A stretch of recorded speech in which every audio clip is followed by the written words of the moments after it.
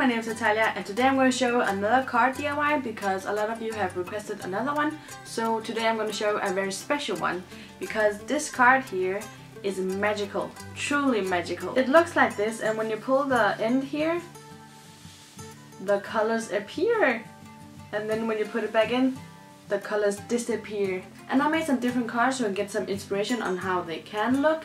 And this is another one where the sun looks like this and there's some clouds, but when you pull it, the sunshine appears and there's the little plane that says, "You are my sunshine." Isn't that cute? And you can use these cards for any occasion, birthdays or Valentine or Mother's Day, which is next week, so these are a great idea to give to your mother. How does it work? I don't know. Stick around to find out. Let's just get started.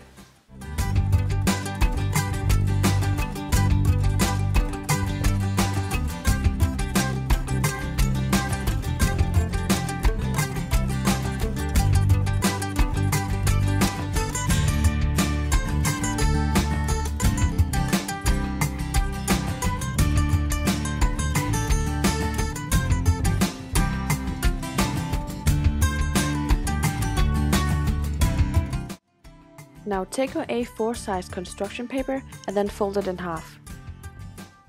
And then cut out one of the halves. If your paper has some ruffled edges on the side you just cut, you can take your box cutter and just cut that off.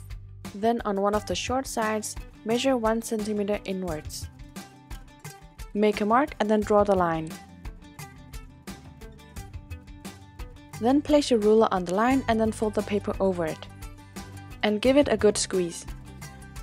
Then take the paper and then fold it in half. And then press down on the fold to make the score very obvious.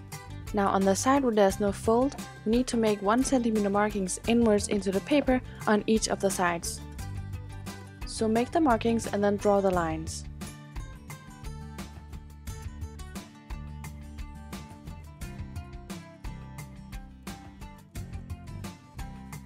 Now this inner rectangle needs to be cut out, so take your box cutter and your cutting board and then cut it out. Then take your white construction paper and then measure inwards 1 centimeter. Then make your mark and then draw a line that's at the same height as your card, which in my case is 14.5 centimeters.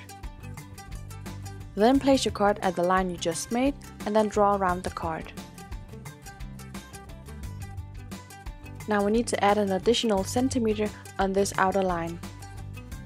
So make your mark and then draw the line. And then cut it out. Then place your ruler on the line you made and then fold the paper over it. And do this with the other side as well. And give the score a good squeeze to make it more obvious. Then place it inside the frame to see where that fits. If a small amount is showing, just cut a few millimeters off. Then put some glue on the small flaps and then place it inside the card once again. Then glue the flaps to the frame card.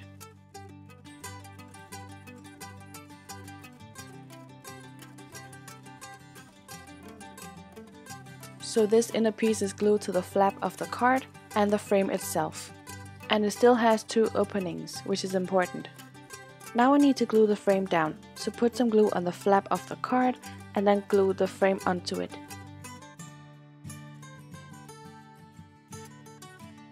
Now we need to glue one of the ends together. So move the inner piece away and then put some glue on the back to make the back and the inner piece stick together. And give it a good squeeze to make it stick properly.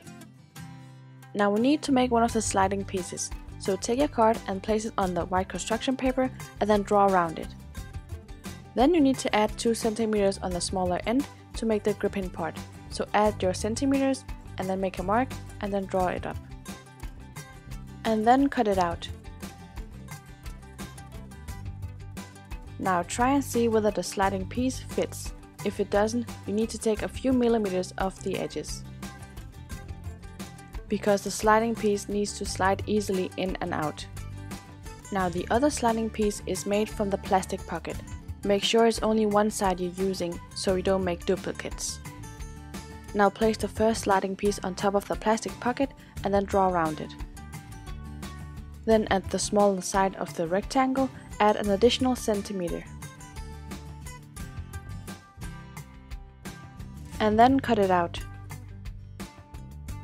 Then try and place this sliding piece in the card and see whether it fits or slides easily. If it doesn't slide easily, you need to cut a few millimeters off the edges.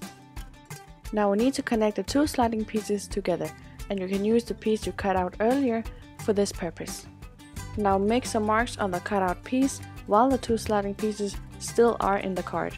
Now measure the length of this handle piece and double it because we need to cover both of the sides. Then complete the handle by drawing the lines needed and then cut it out. Then place your ruler on the markings you first made on this handle and then fold the paper over it.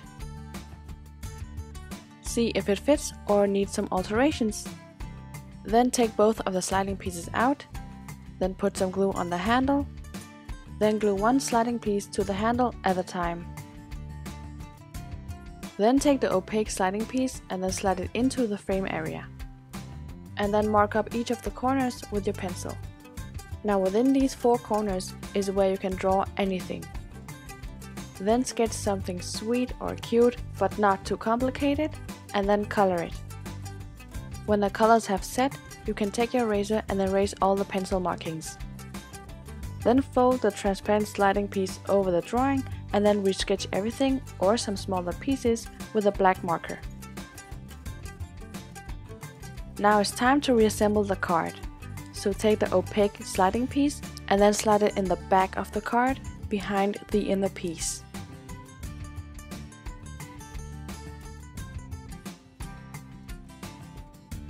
Then take the transparent sliding piece and then slide it right in front, right in the frame area. And that's it! Now we can even make some more lovable ones for your girlfriend on Valentine's or for your mother on Mother's Day. I hope you enjoyed watching and thank you for leaving a like, I really appreciate it. And if you have any ideas, suggestions or questions to ask me, leave a comment in the comment section down below and I'll sure reply afterwards. And if you want to see the upcoming videos, please subscribe and be a part of our lovely DIY family here in the blue toolbox. So subscribe and I'll see you soon with more ideas. Bye!